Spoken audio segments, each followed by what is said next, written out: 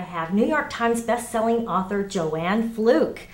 And how are you today? I'm fine, thank you very much. Well, I'm so excited to have you here. You do some really amazing books, and I think it's a new concept. You've got, your heroine is a baker. Yes, Hannah Swenson owns a cookie shop and a bakery in Lake Eden, Minnesota.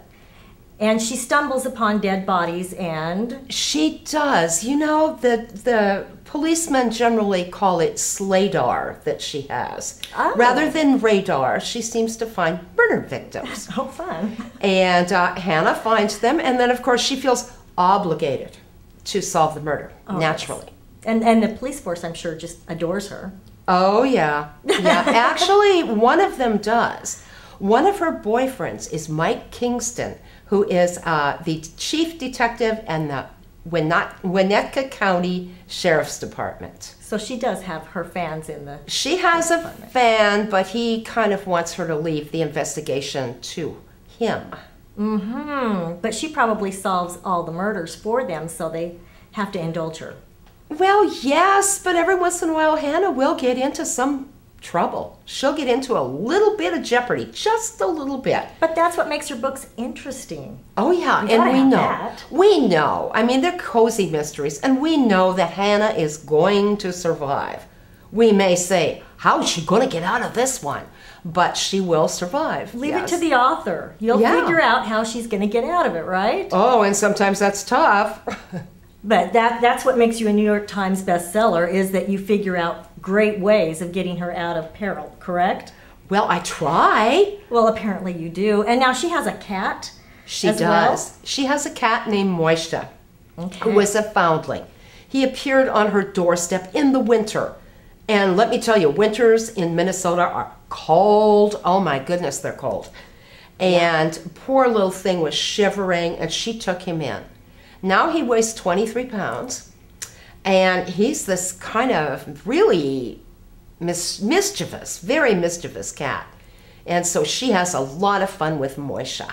And now your son was showing me that on your website you have a lot of your readers that will send in pictures of their animals as well. That's right. We figured there was a dog star, why not a cat star? So a lot of the cat people sent in pictures of their kitties. And a lot of dog people sent in pictures of their puppies. And I even have a parakeet on there and a bunch of things. Yes, well, a horse. Excellent. So you are obviously an animal lover. Oh, I am. I have 2 dogs, and I sort of have half of the neighbor's cat. Now that sounds gruesome, but it's not. Okay. No, Cleo spends probably half a day at my house. The minute I open the dog door in the morning, she jumps the fence and comes over. And I have 3 beds in my office, and one is for Charlie, one's for Bernie, and one's for Cleo. Oh, how fun. Yeah, so I write to the sound of purring and snoring. Oh, wow, what an inspiration. It's great, it's great. Now, your books also have recipes in them. Oh, they do. Not? Okay, tell us a little bit about the recipes. Where do they come from? Are these family recipes? Are these... Some are. Some are, okay. Some are family recipes. When I first started writing, I really wanted to write a cookbook. I spent a lot of time trying to sell a cookbook, and it just wouldn't sell. And I thought, well, maybe I ought to try something else. So I did. I wrote a bunch of different things. But still in the back of my head was, I'd really like to write a cookbook. And then my editor at Kensington Publishing said, Joanne, how would you like to do a cozy mystery series? And I said, oh, well, can I put recipes in it? And he said, sure. Oh, awesome. So that's how Hannah Swenson was born.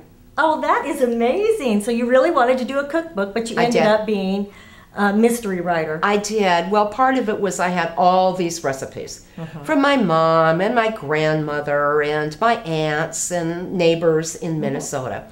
And, you know, they bake a lot in Minnesota. It warms up the kitchen, right? Yeah. Especially in the winter.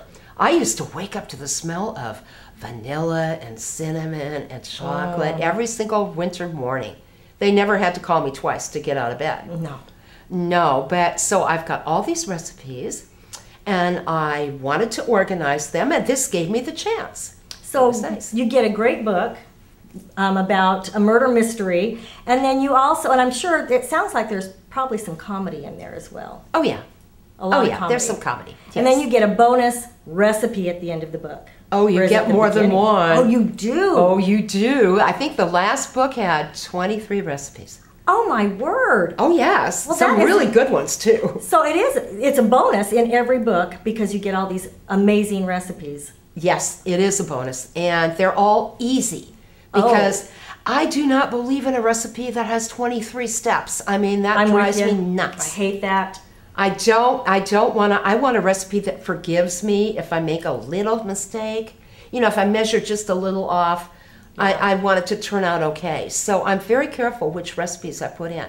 And sometimes readers write me with recipes. They email me.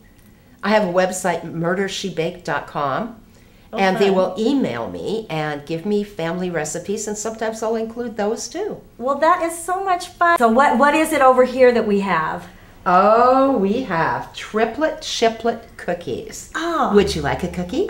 You don't have to ask me twice. That's in Yes, cream puff murder, that recipe. Oh, yum. Oh, yeah. And thank you so much for joining me today. Oh, thank you for asking me.